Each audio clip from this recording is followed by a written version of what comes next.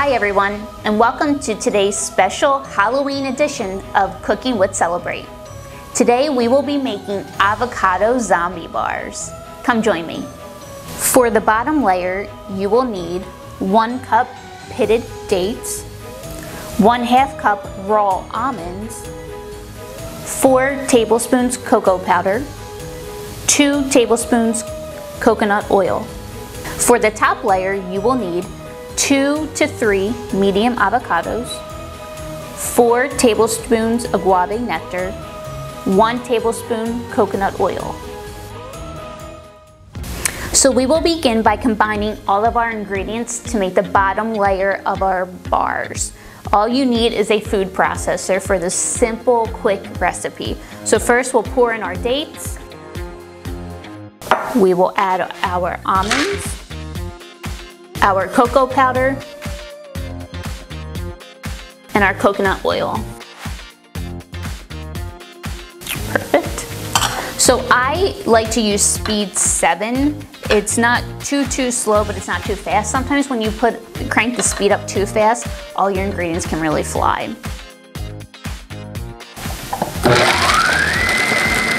So when you're mixing it, you're looking for a consistency of like fine, like sand on the beach or dirt outside. So you don't want it to be too smooth. You want a little bit of texture, but you want to really make sure that those almonds are getting ground down. Now I'm going to fight to get the lid off. Get me my food.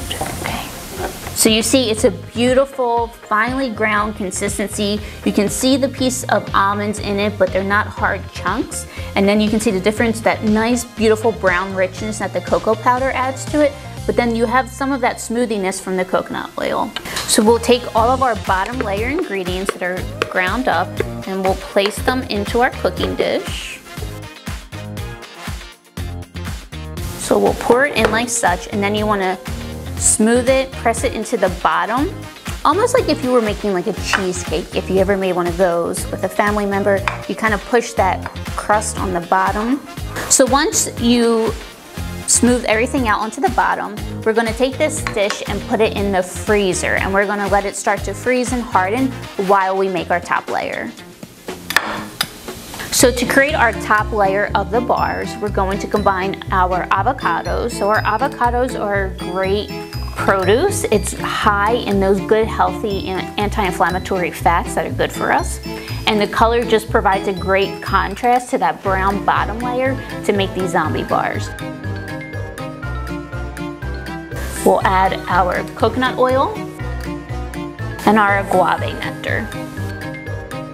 So then we'll mix all of this on the same speed and we'll pour it on top of our bottom layer.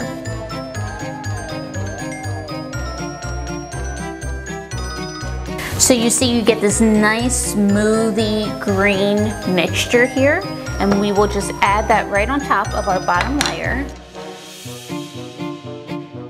And then we'll just spread it just like we did the bottom layer, all on the top. Now depending on how thick you like the bars will determine the size pan you use. You can use an 8x8, they might be a little bit thinner. This is an 8x6, and I think it's perfect, so I'll have a nice thick green upper layer, but a nice thickness to that bottom layer. You can top these with whatever type of treat or topping that you like.